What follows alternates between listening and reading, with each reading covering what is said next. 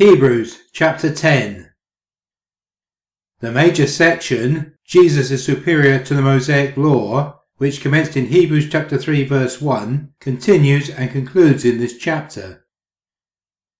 The section, the high priesthood of Jesus, which commenced in Hebrews chapter 4 verse 14, also continues and concludes in this chapter.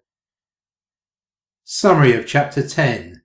The writer continues expounding the theme of Jeremiah chapter 31 to demonstrate the power of Jesus' sacrificial death by stating that the Old Testament sacrifices were unable to finally deal with but, in fact, acted more as a reminder to them of their sin due to its repetitive nature. Verse 3. The death of Jesus was the ultimate sacrifice that dealt fully and finally with sin. Therefore, there is no need for any further sacrifices. The chapter then moves into a new major section of teaching, with the writer offering exhortations for believers to hold on to the knowledge of the truth they have received when coming to faith in Jesus. The author offers a stark warning to those who persist in willful and unrepented sin.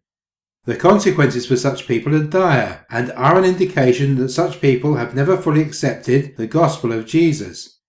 Those who have embraced it and endure the tribulations of life that such faith brings are saved. New subsection. Hebrews chapter 10 verses 1 to 18. Christ's sacrifice once for all.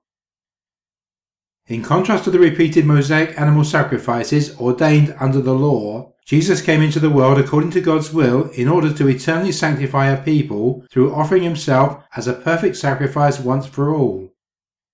Jeremiah chapter 31 is explicitly mentioned again in this subsection, verses 15 to 18, and the writer is still intending to explain how its promises have been fulfilled through the sacrifice of the Son.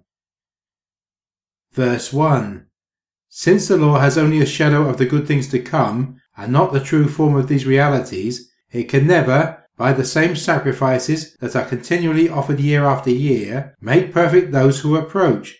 Otherwise, would they not have ceased being offered, since the worshippers, cleansed once for all, would no longer have any consciousness of sin? The Mosaic law with its priesthood, covenant, sacrifices and tabernacle can never make a person perfect, since it is but a shadow of the true form, which is found in Christ and his ultimate sacrifice.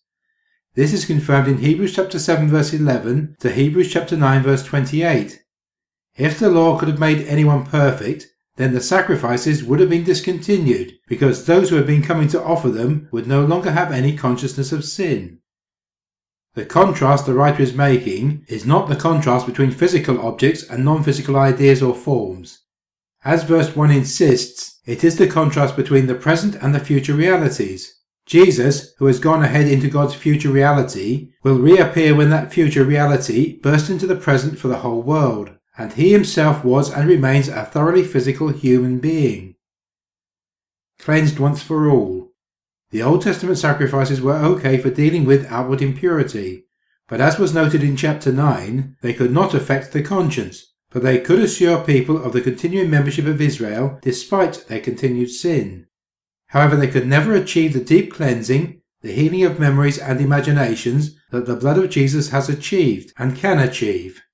They could not, in the same sense, take sins away, restoring sinful human beings to an actual condition in which their consciences had been cleansed, enabling them to stand boldly and gladly in the presence of God. Verse 3. But in these sacrifices there is a reminder of sin year after year. Reminder of sin year after year. Repetition in sacrifice demonstrates the ongoing grip of sin. The Mosaic law thus convinces people of their sinfulness. It was not the earthly nature of the sacrifice that was wrong, for Jesus' own sacrifice was just as earthly. What was wrong was that the old sacrifices needed to be repeated over and over again, thus demonstrating that they had not really dealt with the problem of sin and its dire consequences. Verse 4. For it is impossible for the blood of bulls and goats to take away sins. Impossible to take away sins. These animal sacrifices symbolized the payment for sin, but they did not accomplish it. No animal was worthy of paying the price for a human being's sin before a holy God.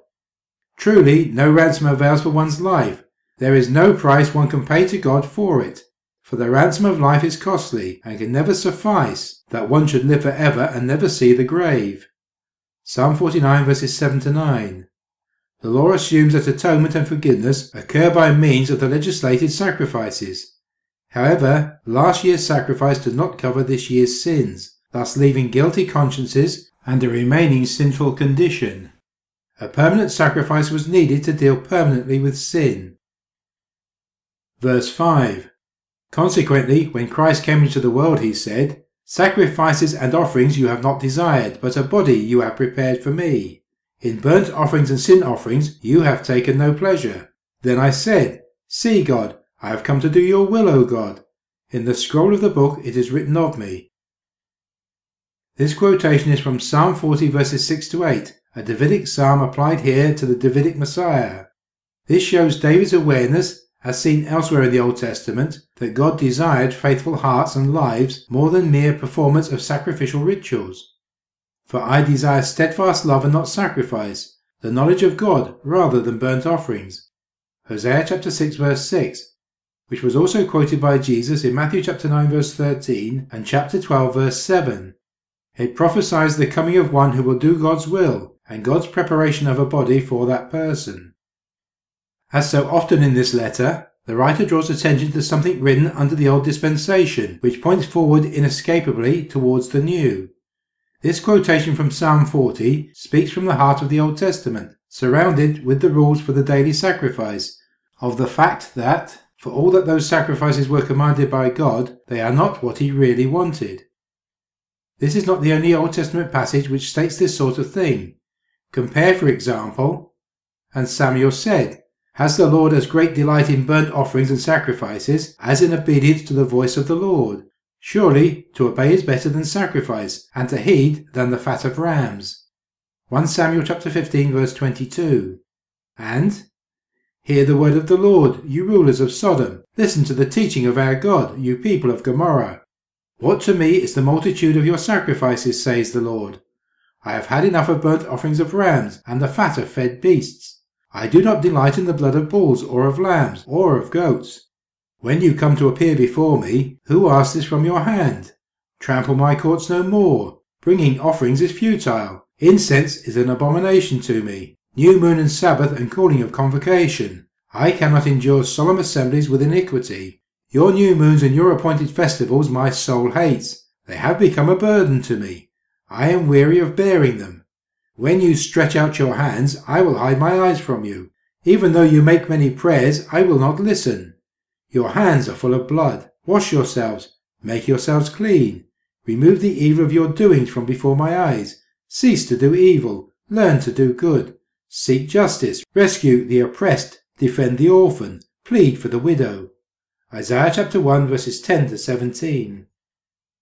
Together these passages form telling reminders, just as was seen in Psalm 95 in chapters 3-4 and Psalm 110 in chapters 5-8, and as is revealed through the use of Jeremiah chapter 31 in the present section, that the Old Testament, the earlier dispensation, points away from itself to something else, something better, something which God desired and which he had always planned to accomplish. This was the real thing which God wanted, the real thing for which all the sacrifices and offerings of the temple cult were simply signposts, and somewhat inadequate ones at that. Or changing the picture just a little, they were like shadows of the reality, not the reality itself, shadows cast by the bright light coming from God's future. Consequently, indicates that Christ came into the world to deal directly with the issues surrounding the ceremonial sacrifices and their failure to overcome the sinful nature of mankind. Although humans still have such a nature, Jesus' death has offered freedom from the burden, guilt and shame of such sin. A body you have prepared for me. The corresponding phrase in Psalm 40 verse 6 is translated as, "You have given me an open ear." Literally, the Masoretic or Hebrew text reads, "Ears you have dug for me." Psalm 40 verses 7-9 Masoretic text. The Hebrew metaphor has been understood by the Septuagint translators in Psalm 39 verses 7-9 LXX, and by the writer of Hebrews to indicate the physical creation of a person's body. New Testament quotations of Old Testament texts are not always precise.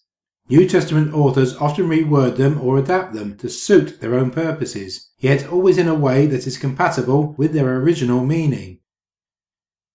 Personal comment.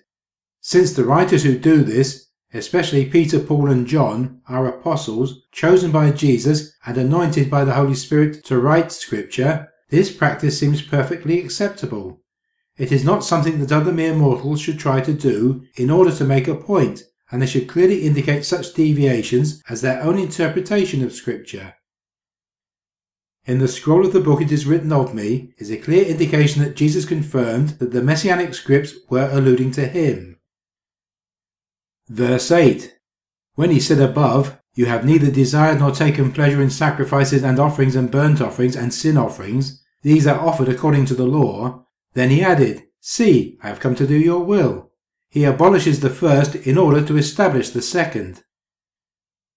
The Old Testament sacrifices were not desired, literally willed by God, because of any intrinsic value they possessed. However, it was God's will for the Messianic writer of Psalm 40 verses 6 to 8 to come to do your will.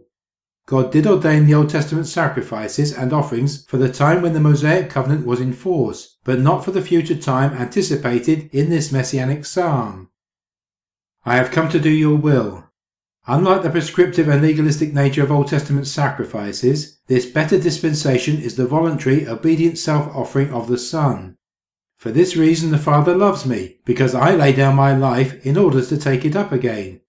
John chapter 10 verse 17. He abolishes the first refers to the sacrifices and offerings of the Old Covenant. Christians no longer have to offer animal sacrifices or keep other ceremonial parts of the Old Testament laws, for these have been abolished. By agreeing with Old Testament texts such as Psalm 40, the writer is not disagreeing with the Scriptures, but simply acknowledging that they were only ever intended as a temporary measure. In order to establish the second means in order to establish obedience to God's will. The sacrifices had to be abolished in order for God's moral and spiritual will for his people to be done. Verse 10. And it is by God's will that we have been sanctified through the offering of the body of Jesus Christ, once for all. God's will thus provides sanctification, the state of being made holy, through a different one-time offering, namely the body of Jesus Christ, i.e. his physical death on the cross. The evening before his death, Jesus confirmed his own compliance to God's will, despite the fear he felt as a man. Again he went away for the second time and prayed, "My Father, if this cannot pass unless I drink it, your will be done." Matthew chapter 26 verse 42. And, "Father, if you are willing, remove this cup from me, yet not my will but yours be done." Luke chapter 22 verse 42. Verse 11. And every priest stands day after day at his service, offering again and again the same sacrifices that can never take away sins. But when Christ had offered for all time a single sacrifice for sins, he sat down at the right hand of God, and since then has been waiting until his enemies would be made a footstool for his feet. Previous arguments are summarized, focusing on the efficacy of the single sacrifice offered by Christ. Every priest stands day after day shows that his work of offering sacrifices under the Old Covenant would never have ended without the ultimate sacrifice of God. That can never take away sins was discussed in comments made on verses 1 to 4. He sat down. Culturally, the majority of people in the first century stood to work and then sat down to rest, indicating their work was completed. Christ's sacrificial work has ended, and now he sits at the right hand of God. The Lord says to my Lord, "Sit at my right hand until I make your enemies your footstool." Psalm 110 verse 1, which is one of David's messianic psalms, cited also in Hebrews chapter 1 verse 13. It shows that the securing of full and final forgiveness of sins has been accomplished. Personal comment. A chart outlining the references to Psalm 110 in Hebrews can be found in the supplementary material on the website. Other scriptures confirm that Jesus is now at the right hand of God, including, "So then the Lord Jesus, after he had spoken to them, was taken up into heaven and sat down at the right hand of God." Mark chapter 16 verse 19. "But from now on the Son of Man will be seated at the right hand of the power of God." Luke chapter 22 verse 69. Being therefore exalted at the right hand of God, and having received from the Father the promise of the Holy Spirit, he has poured out this that you both see and hear. Acts chapter 2 verse 33. Who is it to condemn? It is Christ Jesus who died, yes, who was raised, who is at the right hand of God, who indeed intercedes for us. Romans chapter 8 verse 34. God put his power to work in Christ when he raised him from the dead and seated him at his right hand in the heavenly places. Ephesians chapter 1 verse 20. So if you have been raised with Christ, seek the things that are above, where Christ is, seated at the right hand of God. Colossians chapter 3 verse 1. And baptism, which this prefigured, now saves you, not as a removal of dirt from the body, but as an appeal to God for a good conscience, through the resurrection of Jesus Christ, who has gone into heaven and is at the right hand of God, with angels, authorities, and powers made subject to him. 1 Peter chapter 3 verses 21 to 22. Verse 14. For by a single offering he has perfected for all time those who are sanctified. By a single offering indicates that Jesus does not have to make a repeated offering of himself to the Father, as ordinary mortals did. It is true, of course, that the continuing work of Jesus in the heavenly sanctuary is now to intercede for his people. Consequently, he is able for all time to save those who approach God through him, since he always lives to make intercession for them. Hebrews chapter 7 verse 25. This was something prophesied about the Lord's servant. Therefore I will allot him a portion with the great, and he shall divide the spoils with the strong. Because he poured out himself to death, and was numbered with the transgressors, yet he bore the sin of many, and made intercession for the transgressors. Isaiah chapter 53 verse 12. Perfected for all time does not mean that believers are now already sinless, but that Christ has fully earned their perfection, which will certainly be applied to Christians in God's good time. The eternal perfection of the saints. Yet all these, though they were commended for their faith, did not receive what was promised, since God had provided something better, so that they would not, without us, be made perfect. Hebrews chapter 11 verses 39 to 40.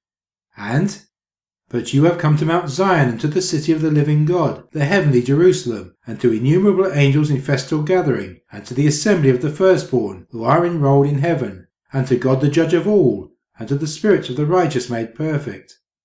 Hebrews chapter 12 verses 22 to 23 stems from the once for all nature of Jesus' sacrifice. Hence, believers look to Christ and not to themselves for a cleansed conscience, full forgiveness of sins, and total flawlessness in the future.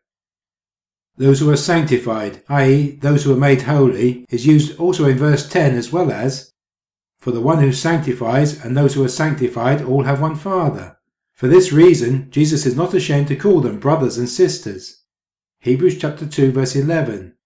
And, therefore Jesus also suffered outside the city gate in order to sanctify the people by his own blood. Hebrews chapter 13 verse 12. The Greek present participle allows for the idea of progressive sanctification in this life and or present positional sanctification of the believer as one who from the start is deemed perfectly holy, that is, the saints in, for God is not unjust. He will not overlook your work and the love that you showed for his sake in serving the saints, as you still do. Hebrews chapter 6 verse 10. And, greet all your leaders and all the saints. Those from Italy send you greetings. Hebrews chapter 13 verse 24. Verse 15. And the Holy Spirit also testifies to us, for after saying, This is the covenant that I will make with them after those days, says the Lord. I will put my laws in their hearts, and I will write them on their minds. He also adds, I will remember their sins and their lawless deeds no more. Where there is forgiveness of these, there is no longer any offering for sin. The New Covenant passage from Jeremiah chapter 31, refer also to Hebrews chapter 8 verses 8 to 12, is cited as the utterance of the Holy Spirit, thus supporting the preceding argument, especially verse 14. The internalization of God's laws in verse 16 means that God's people now do his will, not yet perfectly, but in intention and endeavour, by the power of the Holy Spirit. I will remember their sins no more indicates that Christ's single new covenant offering was eternal, and such forgiveness means there is no longer any other offering for sin.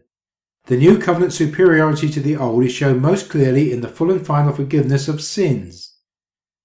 Christianity is not a religion that imagines itself going round and round in a circle, coming back to the same point. It is not a religious system at all. It is about events that move forwards in an historical sequence from a beginning to a development to a climax, to the results of that climax. Part of being a Christian is for believers to know where they belong within that story and to celebrate what it means, that God's dealing with sins and establishing his new covenant with humankind have been achieved once for all. New major section. Hebrews chapter 10 verse 19 to Hebrews chapter 12 verse 29. Call to faith and endurance. The exposition of the superiority of Christ and his salvation culminates in exhortations to faith and perseverance. Hebrews chapter 10 verses 19 to 39 and Hebrews chapter 12 verses 1 to 29. And in an extended series of examples of how faith endures through hope in God throughout chapter 11. New section. Hebrews chapter 10 verses 19 to 39. The full assurance of faith. The truth of Christ's person and works leads to encouragement to draw near to God, verses 19 to 25, and to exhortations against shrinking back from faith, verses 26 to 39. New subsection. Hebrews chapter 10 verses 19 to 25. Exhortation to draw near. Since the priestly work of Christ has established the privilege of access to God, the author exhorts his readers to approach God faithfully, to firmly maintain their confession, and to find ways to encourage others. Verse 19. Therefore, my friends, since we have confidence to enter the sanctuary by the blood of Jesus, therefore since. Verses 19 to 21 draw upon Christological arguments made earlier in the book. Confidence to enter. The readers have the privilege of following the Messiah into the heavenly sanctuary as recorded in, He entered once for all into the holy place, not with the blood of goats and calves, but with his own blood, thus obtaining eternal redemption. Hebrews chapter 9 verse 12. And, for Christ did not enter a sanctuary made by human hands, a mere copy of the true one, but he entered into heaven itself, now to appear in the presence of God on our behalf. Hebrews chapter 9 verse 24. Confidence in access to God is based upon Christ's saving work. Christ, however, was faithful over God's house as a son, and we are his house if we hold firm the confidence and the pride that belong to hope. Hebrews chapter 3 verse 6.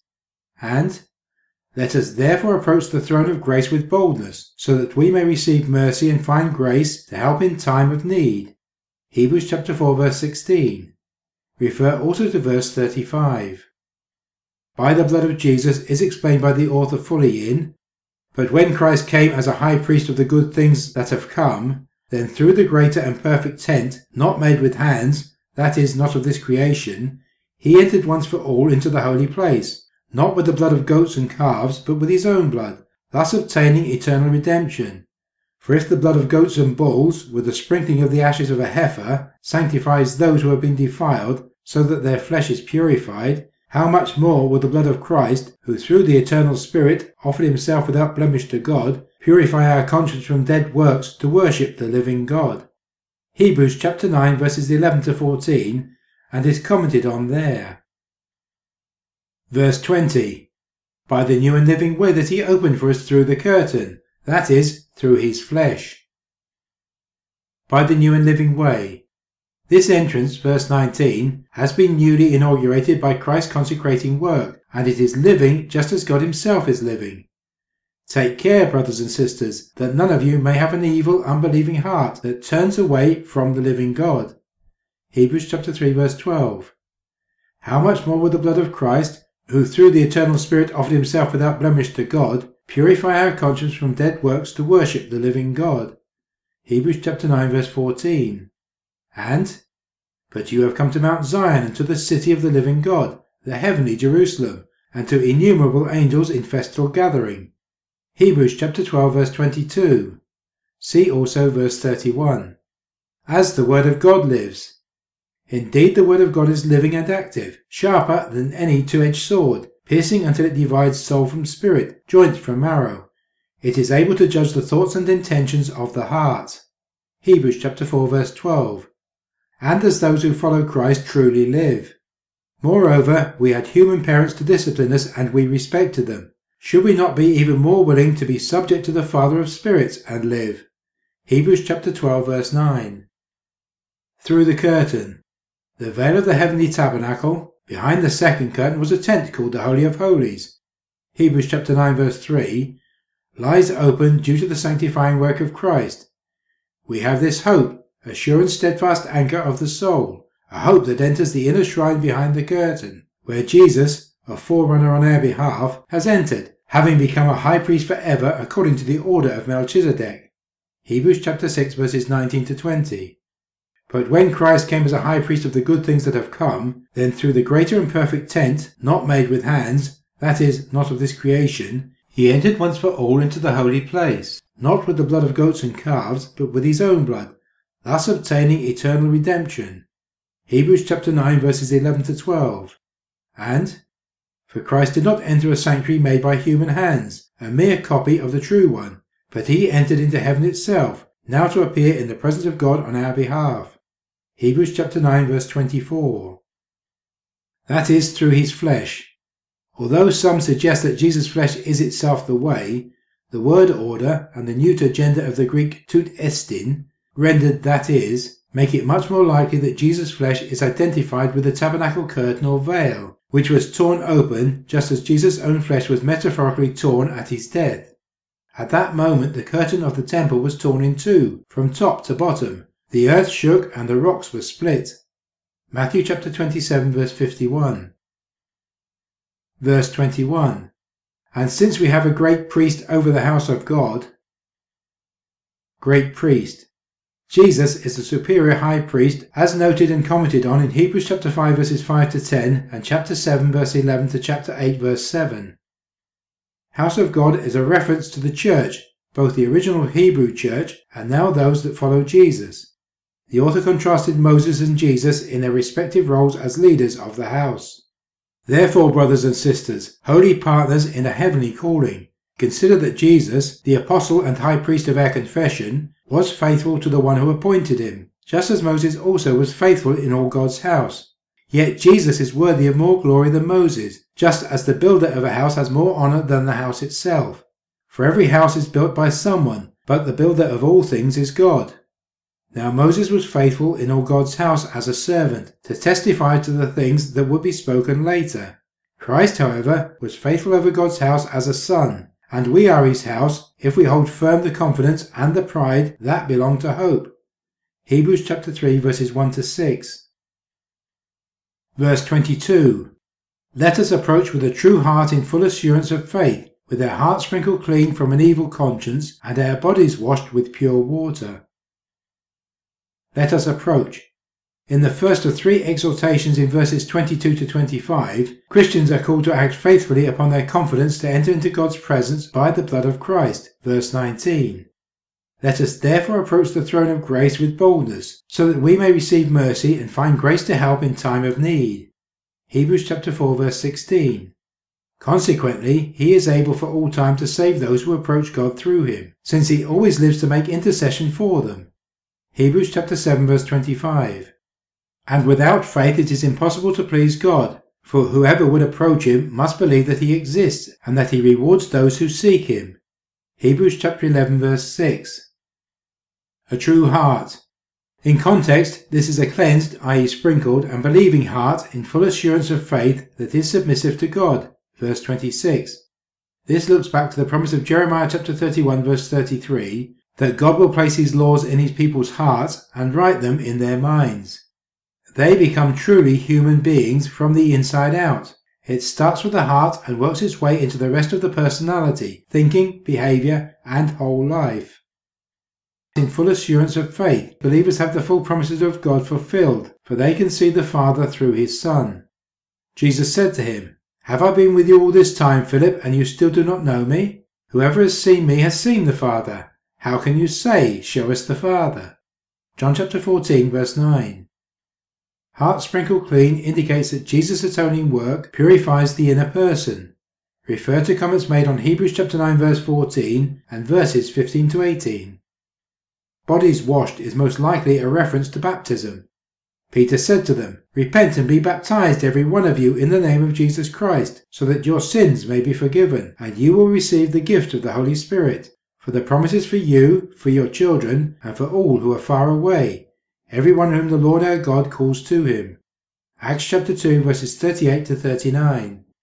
And now why do you delay? Get up, be baptized, and have your sins washed away, calling on his name. Acts chapter 22 verse 16. And this is what some of you used to be. But you were washed, you were sanctified, you were justified in the name of the Lord Jesus Christ, and in the Spirit of our God. 1 Corinthians chapter 6 verse 11. Therefore let us go on towards perfection, leaving behind the basic teaching about Christ, and not laying again the foundation, repentance from dead works and faith towards God, instruction about baptisms, laying on of hands, resurrection of the dead, and eternal judgment. Hebrews chapter 6 verses 1 to 2. And this is a symbol for the present time, during which gifts and sacrifices are offered that cannot perfect the conscience of the worshipper, but deal only with food and drink and various baptisms, regulations for the body, imposed until the time comes to set things right. Hebrews chapter 9 verses 9 to 10, which employs ritually pure water. But a spring or a cistern holding water shall be clean, while whatever touches the carcass in it shall be unclean. Leviticus chapter 11 verse 36. Then the priest shall bring her near, and set her before the Lord.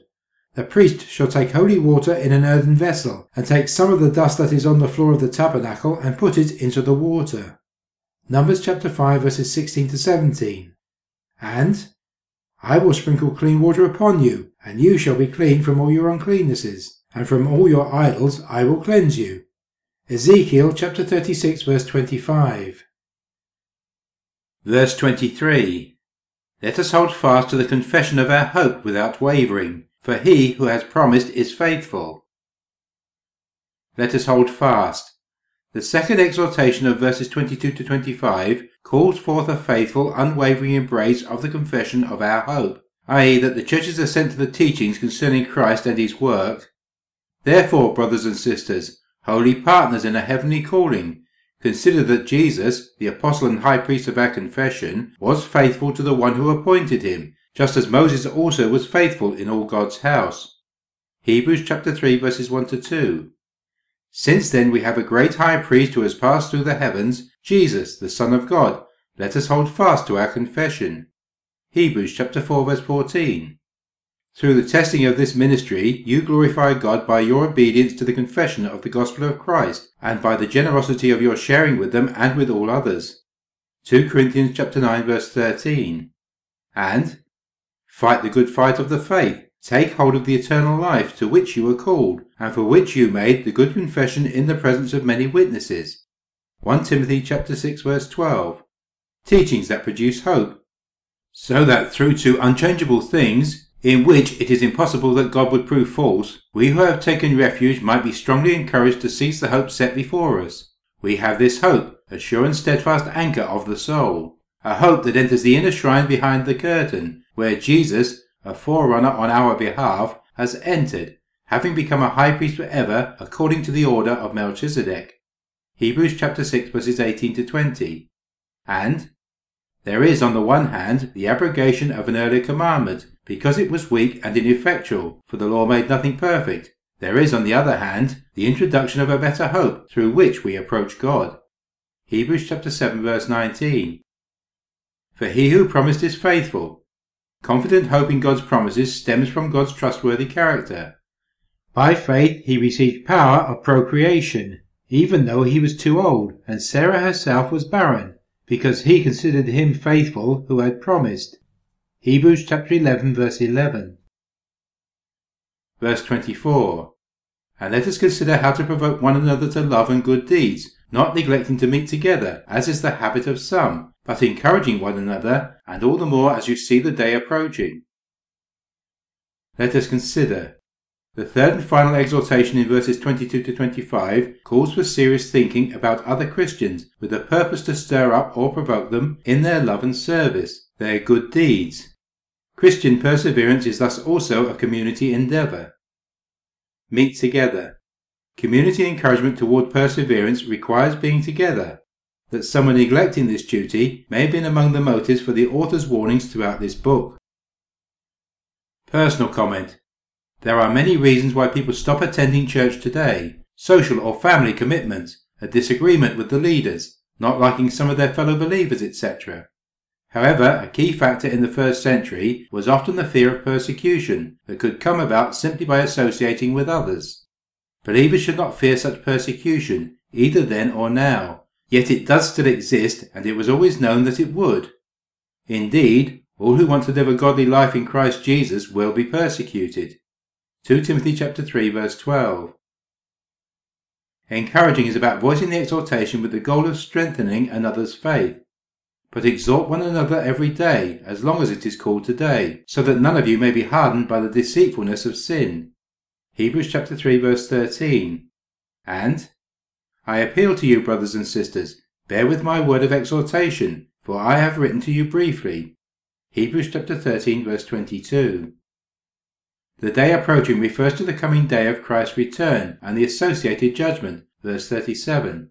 And, so Christ, having been offered once to bear the sins of many, will appear a second time, not to deal with sin, but to save those who are eagerly waiting for him. Hebrews chapter 9 verse 28. The prophets often wrote about this approaching day with trepidation. Alas for you who desire the day of the Lord. Why do you want the day of the Lord? It is darkness, not light, as if someone fled from a lion and was met by a bear, and went into the house and rested a hand against the wall, and was bitten by a snake. Is not the day of the Lord darkness, not light, and gloom with no brightness in it? Amos chapter 5 verses 18 to 20. People hoped that the day of the Lord would mean judgment against Israel's enemies, but it involves judgment on sinners universally, including Israel, which now includes all those who believe in Jesus. Despite the prophecies, Paul placed his trust in Jesus for this life and the day to come. For this gospel I was appointed a herald and an apostle and a teacher, and for this reason I suffer as I do.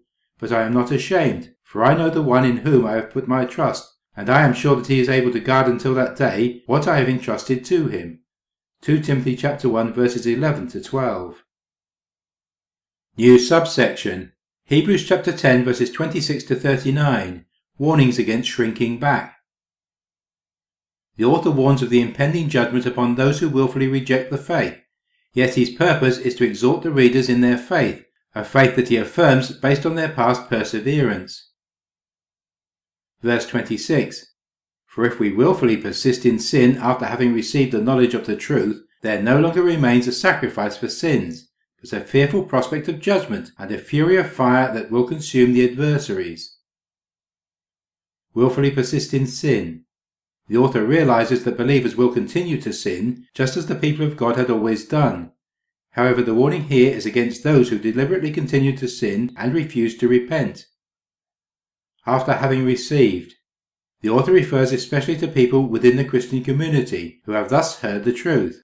The fact that they go on sinning deliberately even after they have received the knowledge of the truth indicates that the people in view are not and never were genuine believers. That is, these are people who have never genuinely embraced the gospel in a way that has resulted in a life of faith, obedience, and the bearing of fruit. The apostle writes of some from his own church in Asia that were in this category. They went out from us, but they did not belong to us. For if they had belonged to us, they would have remained with us. But by going out, they made it plain that none of them belongs to us. 1 John chapter 2 verse 19. No longer remains a sacrifice for sins. This could refer to the inability of willful unrepentant sinners to be restored. For it is impossible to restore again to repentance those who have once been enlightened, and have tasted the heavenly gift, and have shared in the Holy Spirit, and have tasted the goodness of the Word of God, and the powers of the age to come, and then have fallen away, since on their own they are crucifying again the Son of God, and are holding him up to contempt. Hebrews chapter 6 verses 4 to 6. Or more likely, to the fact that there is no place for them to turn for forgiveness outside of Christ's sacrifice, which they have rejected. A fearful prospect of judgment. All people face judgment, but many of those who sleep in the dust of the earth shall awake, some to everlasting life, and some to shame and everlasting contempt. Daniel chapter 12 verse 2. And just as it is appointed for mortals to die once, and after that the judgment, so Christ, having been offered once to bear the sins of many, will appear a second time, not to deal with sin, but to save those who are eagerly waiting for him. Hebrews chapter 9 verses 27 to 28. And apart from Christ's sacrifice, his adversaries receive eternal damnation. However, those who do believe will not be judged with regard to their salvation. Very truly I tell you, anyone who hears my word and believes him who sent me has eternal life, and does not come under judgment, but has passed from death to life. John chapter 5 verse 24. A fury of fire that will consume the adversaries is a stark warning for those who choose not to believe in God, and is a warning echoed elsewhere. But by the same word, the present heavens and earth have been reserved for fire, being kept until the day of judgment and destruction of the godless. 2 Peter chapter 3 verse 7. These verses, then, function as a means used by God to call genuine Christians to faith, obedience, and perseverance, and if there is no evidence of fruit in their lives, to challenge such people to give fearful consideration as to whether they are in fact genuine believers. Verse 28. Anyone who has violated the law of Moses dies without mercy on the testimony of 2 or 3 witnesses. How much worse punishment do you think will be deserved by those who have spurned the Son of God, profaned the blood of the covenant by which they were sanctified, and outraged the Spirit of grace? These verses argue from the lesser to the greater, a technique used by the author in Hebrews chapter 2 verses 1 to 4 and chapter 9 verse 14. In the law of Moses, the death penalty comes upon those who blaspheme God or who worship other deities, with examples stated in Leviticus chapter 24 verses 13 to 16 and Deuteronomy chapter 17 verses 2 to 7. So in the superior new covenant, the expectation of judgment would be even stronger. How much worse punishment will be deserved by the one who? The description that follows is of a person who has deliberately, consciously, and persistently deserted the living God, verse 31, renouncing Christ and the community of faith. Refer to Hebrews chapter 6 verses 4 to 8. It is a description of outright apostasy, involving a person who has done 3 specific things. 1. Spurn the Son of God. 2. Profane the blood of the covenant. 3. Outrage the Spirit of grace. Such rejection of the knowledge of the truth, verse 26, through willful disobedience, is tantamount to trampling upon God's Son, reckoning his blood to be defiled, and insulting the Spirit, who offers such grace and bore testimony to Jesus. The one who does this deserves eternal judgment, verse 27. Some have argued that the statement by which they were sanctified, Greek hagiazo, also translated as set apart, indicates that the people in view here were true believers. Given the immediate context, it seems more likely that they were sanctified should be understood in the sense of people who have been set apart, or identified as active participants in the Christian community of believers, but who have subsequently committed apostasy by renouncing their identification with other believers, by denying the knowledge of the truth that they had heard, and by repudiating the work and person of Christ himself.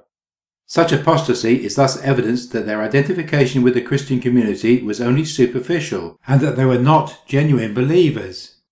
This is probably what Jesus had in mind when he said, "And everyone who speaks a word against the Son of Man will be forgiven, but whoever blasphemes against the Holy Spirit will not be forgiven." Luke chapter 12 verse 10.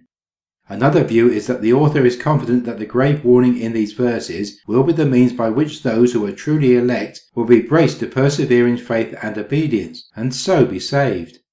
Refer to the comments made on Hebrews chapter 3 verse 14 and chapter 6 verses 4 to 8 regarding these issues. Verse 30. For we know the one who said, "Vengeance is mine, I will repay." And again, "The Lord will judge his people." It is a fearful thing to fall into the hands of the living God.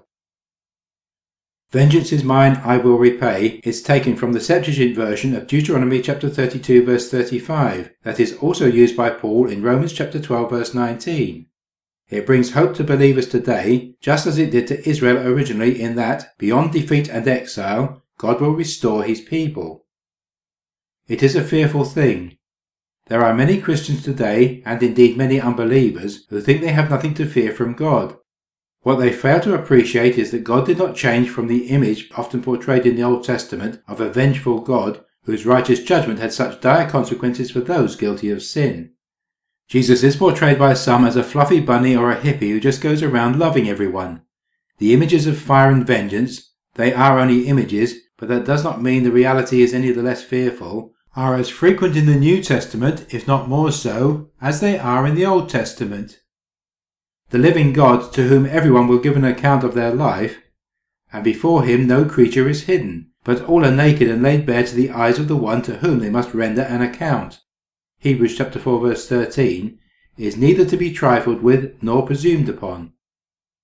The living God, also referred to in Hebrews chapter 3 verse 12, chapter 9 verse 14 and chapter 12 verse 22, is here portrayed through two citations from Deuteronomy chapter 32 verses 35 to 36 as the heavenly judge, who will judge even his own people, i.e., fall into the hands of the living God. Verse 32. But recall those earlier days when, after you had been enlightened, you endured a hard struggle with sufferings, sometimes being publicly exposed to abuse and persecution, and sometimes being partners with those so treated.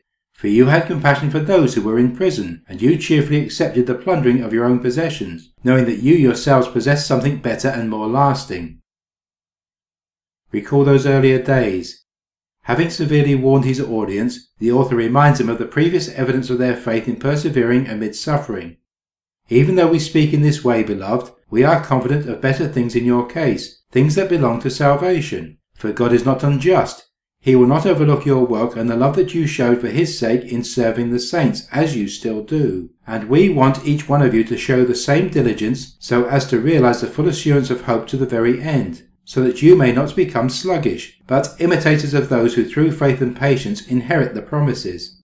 Hebrews chapter 6 verses 9 to 12. Enlightened likely describes the initial entrance into the Christian community through explanation of the Christian faith. For it is impossible to restore again to repentance those who have once been enlightened, and have tasted the heavenly gift, and have shared in the Holy Spirit. Hebrews chapter 6 verse 4. This is an indication that a person has come to recognize and accept the truth about God, the world, their own self, and their neighbor. They have come to see the light, or as the apostle puts it, but those who do what is true come to the light, so that it may be clearly seen that their deeds have been done in God. John chapter 3 verse 21. Some have suggested that this may also have included baptism. The sufferings the writer lists include public reproach.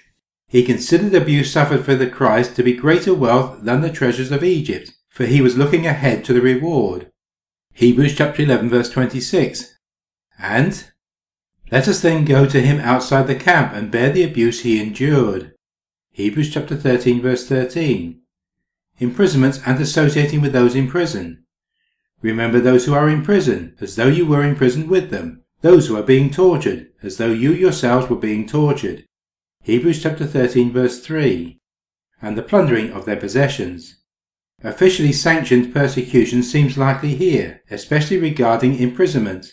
The author lauds their endurance, their compassion, and their confidence in their future eternal better possession. Many Christian readers today know exactly what it is like to suffer public ridicule and physical abuse, to stand alongside those who suffer it, and to find their property being looted, with the authorities looking on and doing nothing to prevent it. The writer insists, though, that such horrible and frightening moments are to be seen, and he says were seen by those early Christians, as themselves a sign of hope.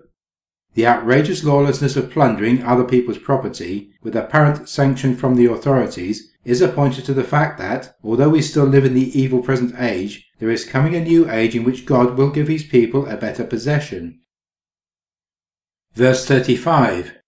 Do not therefore abandon that confidence of yours. It brings a great reward. For you need endurance, so that when you have done the will of God, you may receive what was promised. Given his readers' previous perseverance through persecution, verses 32 to 34, the author encourages continuing confidence, verse 19, with, Christ, however, was faithful over God's house as a son, and we are his house if we hold firm the confidence and the pride that belong to hope. Hebrews chapter 3 verse 6.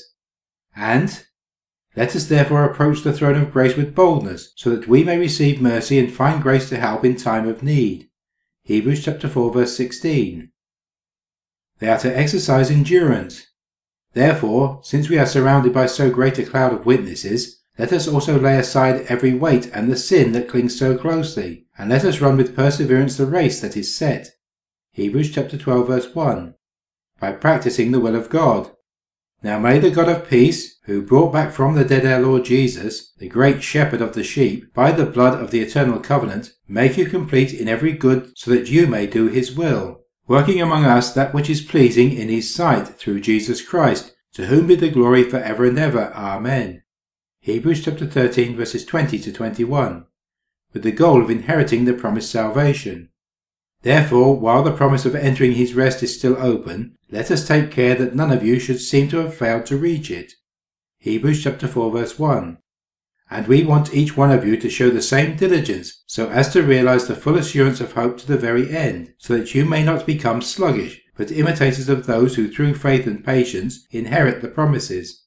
Hebrews chapter 6 verses 11 to 12. But Jesus has now obtained a more excellent ministry, and to that degree he is the mediator of a better covenant, which has been enacted through better promises. Hebrews chapter 8 verse 6. And for this reason he is the mediator of a new covenant, so that those who are called may receive the promised eternal inheritance, because a death has occurred that redeems them from the transgressions under the first covenant. Hebrews chapter 9 verse 15. Verse 37. For yet, in a very little while, the one who is coming will come and will not delay, but my righteous one will live by faith. My soul takes no pleasure in anyone who shrinks back. This quote from Habakkuk chapter 2 verses 3 to 4 encourages perseverance.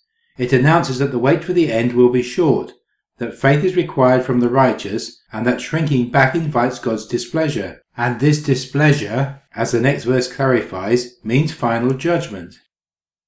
Habakkuk was prophesying the calamity that would befall the nation as the mighty Babylonian army swept all before them. The people did not heed the prophets then, so God did not intervene.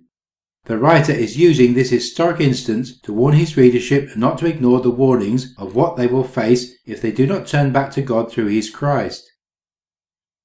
Personal comment.